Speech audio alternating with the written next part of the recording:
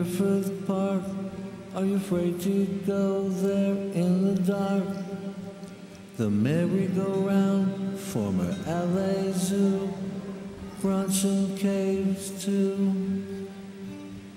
But not too many people know the story of Rand and Nancy.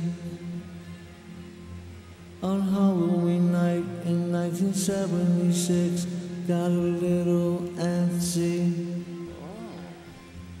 in Hollywood Hills to make some love on a picnic table. Crushed by a tree above, they were making love.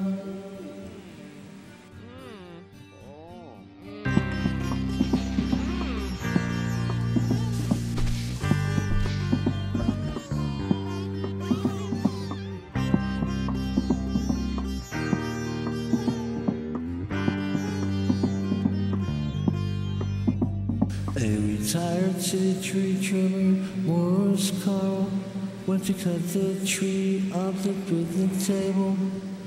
He heard moaning and crying coming from the tree. He set down the saw on the table and went to his truck.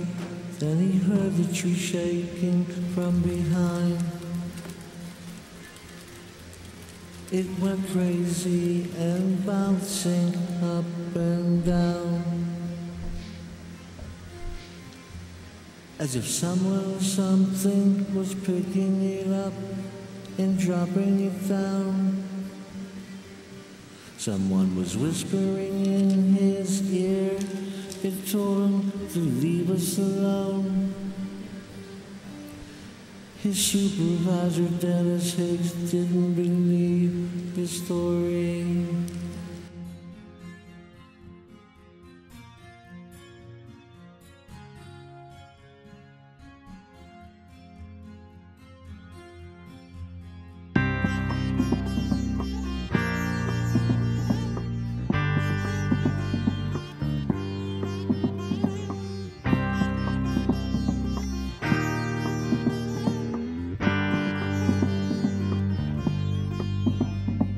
Carl bet him $500.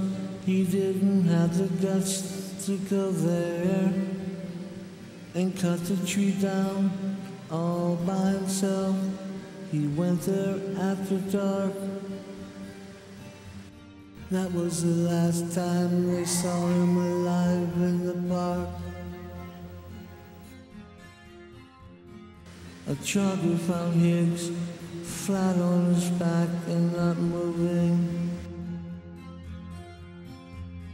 A chainsaw by his side with a blade bent into U shape. Higgs had the most horrifying expression frozen on his face, as if he had seen the devil.